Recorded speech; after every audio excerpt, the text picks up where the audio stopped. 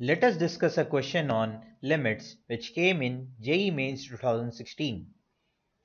Here's the question.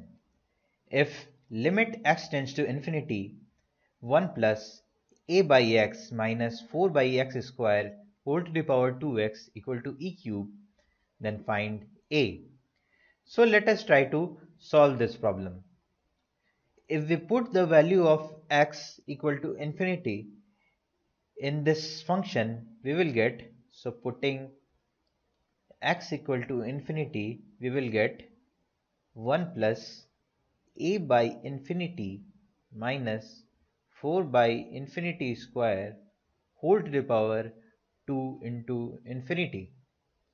So this is equal to 1 plus 0 minus 0 to the power infinity. This is equal to 1 to the power infinity.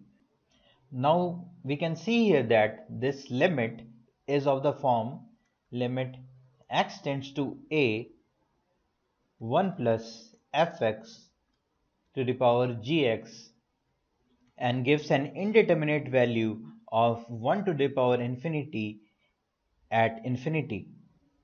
So we can simplify this as e to the power limit x tends to a fx into gx.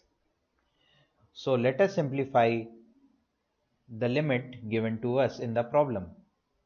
So limit x tends to infinity 1 plus a by x minus 4 by x square whole to the power 2x, where this is fx and this is gx. So this will be equal to e to the power limit x tends to infinity a by x minus 4 by x square into 2x. So if we simplify this further, we will get e to the power limit x tends to infinity 2a minus 8 by x. So if we substitute x equal to infinity in this, we will get e to the power 2a minus 8 by infinity, and 8 by infinity is 0, so this comes out to be e to the power 2a. Now we know that this limit is equal to e cube. This means that e to the power 2a is equal to e cube.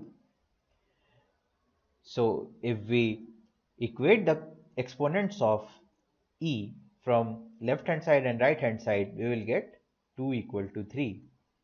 This means that a equal to 3 by 2. So this is our answer.